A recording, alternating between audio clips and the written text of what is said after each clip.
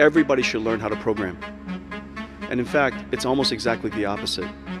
It is our job to create computing technology such that nobody has to program. So is coding dead?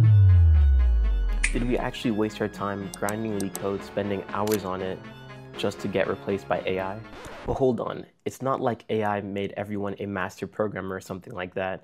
It's just that everyone now has access to a coding assistant which can do their work for them. Kind of like asking your computer science friend to just build an application for you when you have this amazing startup idea. And the best part about this is that when that sudden 3 a.m. motivation kicks in, you can sit around a table and look at all your laptops and pretend like you actually have friends. There's a huge misconception right now that software engineering is just about writing code. But if you've actually worked on a project, you know it's just a small portion of the pie. This is what juniors think that coding is. And this is the power of a senior engineer. And this is what the real engineers care about. AI can generate code, but can it generate an application that you can scale to millions of users, handle different edge cases, security, performance, testing, while maintaining a good structure? Probably not. AI isn't there yet. And until it is, companies still need engineers to actually build out these applications, keep them up to date, and keep the place running. But now there's a new term that's been floating around social media. It's called vibe coding. If you haven't heard of it, vibe coding is sitting down and letting the AI do all the work while you chill and act like a tech CEO. At first, it sounds insane, but if you've ever used ChatGPT, Claude, or Gemini, you know how powerful these models actually are. Just imagine telling an AI model, I need a Flask API that uses a PostgreSQL database and authenticates users using JWTs.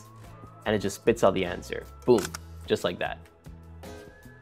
Would you trust it? But does that mean that coding's actually dead? Or is it evolving into something a little bit lazier? Just think about it. When calculators were invented, everyone thought that this would be the new technology that replaced mathematicians completely.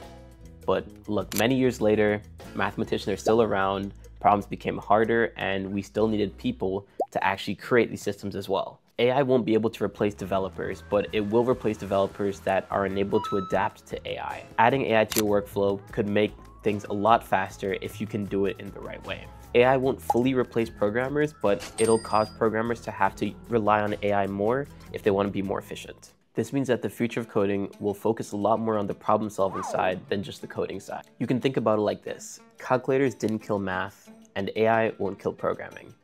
It'll just have to adapt in a different way to make it all work. This means that if you can think like an engineer, you'll never be out of a job and you'll always be ahead.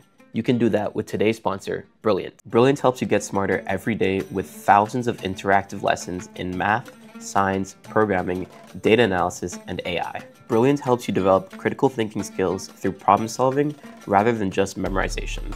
While using Brilliant, you're not just building knowledge on specific topics, but also becoming a more sophisticated and analytical thinker. Daily learning is crucial for growth.